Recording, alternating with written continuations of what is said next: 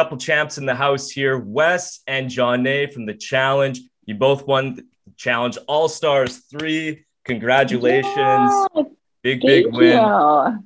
So for you, Wes, third challenge win. And for you, Jonna, back-to-back queen. So we're going to get into your wins and everything.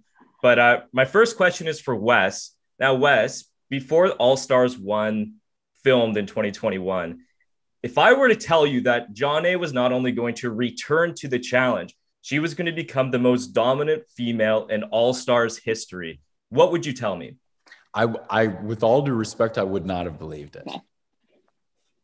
What about you, Jonna? I'm going to keep my answer short there, but I mean, Jonna's a remarkable human. You know what? Honestly, you could have told me the same thing, and I would have been like, "There's no way." Yeah. I think it's one of the coolest challenge stories that I've really kind of seen throughout the years. I mean, Jonna, you were on a bunch of challenges, obviously, beforehand. You took a long time off. You came on to All-Stars and you hit the final 3 times. You won back-to-back, individual and pairs. So you kind of mentioned that you weren't really expecting that to happen. What was your mindset, I guess, going into All-Stars 1 versus All-Stars 3? Like, can you give me, like, I guess, the journey for Jonna? Yes, absolutely. All-Stars 1, I was like, why am I here? What's happening? I was somebody who, somebody dropped out and like last minute, and they called me 2 weeks before as a replacement. They're like, hey, can you possibly come to this? And I was like, what? Like, so going into All-Stars 1, I had no idea where I was doing. But here's the thing. I left All-Stars 1, and having seen my first final, I realized that this is something that's possible. So, I came back not really knowing whether or not there'd be more seasons. I came back and I was like, if given and presented the opportunity, I want to be ready for it this time. So that's what I did. I just started training and got ready for season 2 and season 3. So. And for you, Wes, how would you compare your win on All-Stars 3 to your 2 other? I mean, it was kind of cool seeing you race against Brad at the end there of All-Stars 3. If fans have watched Duel 1, that's exactly what happened, in 2006 or whatever. All 3 of the wins mean something different. The Duel was my first win. It was also the first single person winner of the challenge ever. It always been these like kind of team things. So for there to be like one sole winner, there was a lot of, there was just a lot of that made it extra special. On Rivals 2, it was helping CT get his first win, which had eluded him for a decade. And so that kind of had a special place in my heart. And this one, it's like, something that is a storyline that just for whatever reason isn't being talked about all that much.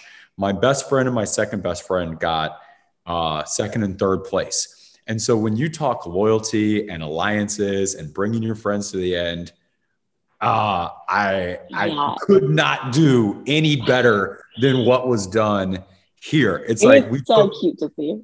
We took first, second, and third place, and that's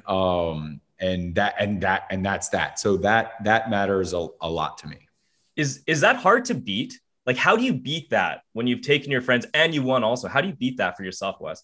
Well, this isn't the first time I've done it either. So like my entire alliance on War of the Worlds 1 made it to the finals, especially Hunter. It's like what people are always like, oh, don't work with Wes. He's a master manipulator. The reality of it is work with me and you'll get to the end. Don't work with me. And the people that are working with me we're gonna point our guns at you. It's not that hard. So it's like, an interesting thing to see, not to like point out, but I was just thinking about this the other day. The girls that made it to the final were the other 2 girls in my room and the one person that I was working with in the other room, which it's cool. But I will say, from like watching it, like seeing Wes, Nehemiah, and Brad like all competing together, all being best friends was like, it was the cutest thing. I loved it. That's where we were going, was to really help our three. Right? It was cute. It was I don't know, it's so fun. So I guess racing against friends, I mean, how do you, for this question's for both of you, how do you like differentiate, the competitive side, right? You want to win, you want that money, you want the title versus, be pretty damn cool to see your friends win also. Like, how do you balance that? To be a good friend, you have to give them everything that you would give your enemies in the final. And I don't cross the line against my enemies. But every tactic in the book to win, I used, and I didn't hold anything back out of respect for them. And, as much as I know that they want to win and as much as I want them to win, I've dedicated such a large portion of my life to the challenge. I've never stepped away. I'm an advocate for the challenge, an evangelist for the challenge. I put it all out there digitally, social media, whatever, forever without ever having taken a break. And so I deserve to take home the championship as much as they do. So I gave them everything I had. And the only difference would be, I would be so excited to hug them at the end had they been the ones to have won. Yeah, that was what was cool about this season. Like, no matter who won on the guy side, girl side, like, we would have been happy for whoever won, for sure. So speaking about winning, so Jonna, how would you compare, I guess, your very first win? You won with MJ and it was a pairs, but it was your very first win ever, versus getting that individual championship your next season, which was your second win, obviously. So how would you compare those two wins? And maybe, do you have one that's more special to you? You know what? They're very different. Like you said, season 2 was my very first win. And it was obviously it was so great. The whole season in general was great because it was my original Real World season was in Cancun. That's where we were. I had, Jasmine there, Derek there. And to pull off a win, it was it was a great feeling. But there's just something special about coming in the third season and it truly being an individual game, learning from the past, from flagship shows and stuff, and then kind of, observing and learning from season 1 and season 2. I feel like I finally came in on my own and, was there to prove myself as a player, and winning season 3 was it was epic. So back to you, Wes. Was there a point in your game where there was a pivotal point in your game where something happened where you're like, okay, I already came into this game thinking I can win, but this situation happened where my confidence of winning is through the roof. I think I have this. No, I was on my toes with my head on a swivel all the way until I finished the eating portion of the final. It was if you ever start to the way that your question is kind of being asked, if you ever actually feel the way, and people feel that way all the time, you're gonna get decapitated soon. If you feel like you're on top of the game, you're painting a huge target on your back. You need to reel it in. You need to sandbag a challenge or two. You need to trip. You need to fake an injury. You gotta chill out. And if you feel ever content or entitled, that's when you're going to get clipped.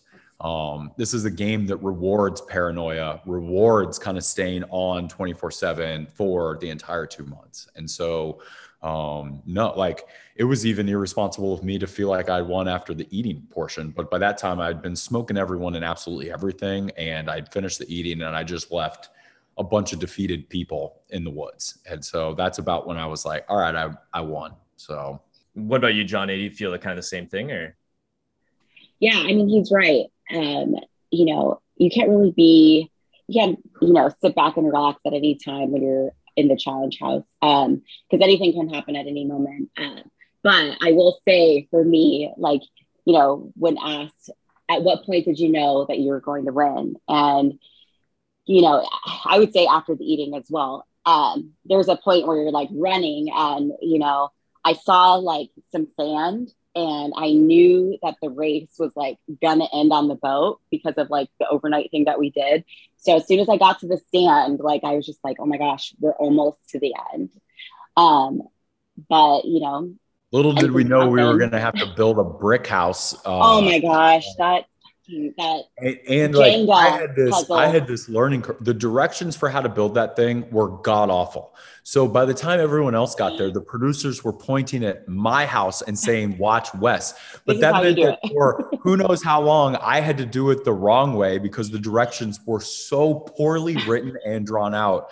I went over there. I'm like, oh, okay, I see what you're doing, how to do it. But it was literally the windiest day ever Like my tower completely fell, and I was just like, oh my gosh, I'm gonna like literally lose all of this money and this whole entire thing because of the win. Whose idea was that? What part would you guys rather? What part would you guys rather relive? Eating all of that crap or doing the pyramid? I guess I'd rather relive the pyramid. I mean, the eating was traumatic. I mean, just because we so both much. did the best doesn't mean we want to go through. That was hellacious. Like just the sheer volume of it. Like, and don't get me wrong, it was disgusting. It was disgusting.